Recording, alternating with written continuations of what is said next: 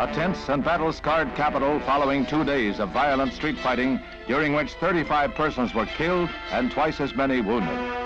The protests were set off in opposition to the ruling Somoza family. Upcoming elections for president pit moderate candidate Fernando Aguirre Rojas against General Anastasio Somoza, who maintains an iron grip on the army.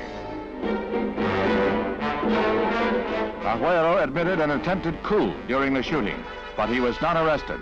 Bitterness and hatred are shared by both sides, but the elections are scheduled to be held and the political campaigning continues. Despite continued threats of more violence, the government has not declared a state of emergency. However, the temporary truce is uneasy.